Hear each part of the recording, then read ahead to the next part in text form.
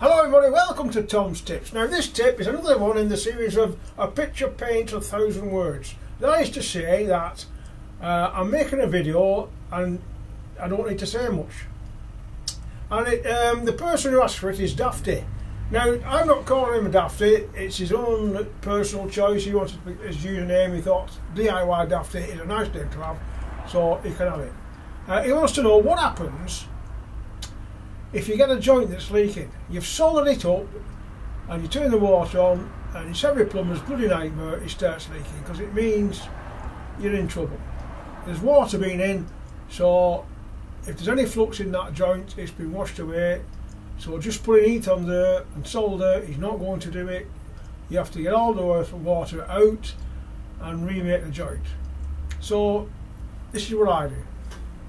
So we're going to say, for the purposes of this video, that this joint is leaking water. Now we know that it's leaking water because we've just turned it on and there's water coming out of it. Instead of stopping in the pipe, it's leaking. So that also means if there's any flux in there, the flux has been washed away as well. So if we just applied heat and put a blob of solder on, I'm 99.9 sure it wouldn't work. We have to take that joint apart and see what the problem is.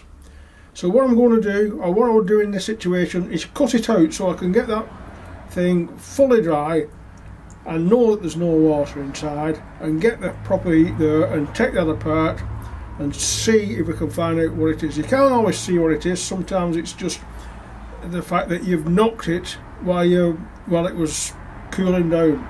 That can affect it to leak, but whatever it is, it has to come apart. So what I recommend is you get yourself a pair of these and you cut this out from wherever's easiest. So if you're going to cut it out with its pipe work, it means that you're going to have to use a coupling on there, but at least you know that this is going to be okay. Before we put that coupling, just make sure it's thoroughly dry inside the pipe, it's clean, you get the right amount of heat to it and a blob of solder, and off you go. So right, we've cut this out now, we'll get the lamp going, and it won't be easy, it's a struggling job. If you use a hammer at all or any implement to hit it with, you're going to, because you've got a heat to that point, you're going to distort that joint or break the pipe. So it's a matter of twist and turn, twist and turn. You'll see what I mean when we get going. We'll get the heat on, because once I get the heat on, I can't talk to you then because you won't be able to hear me.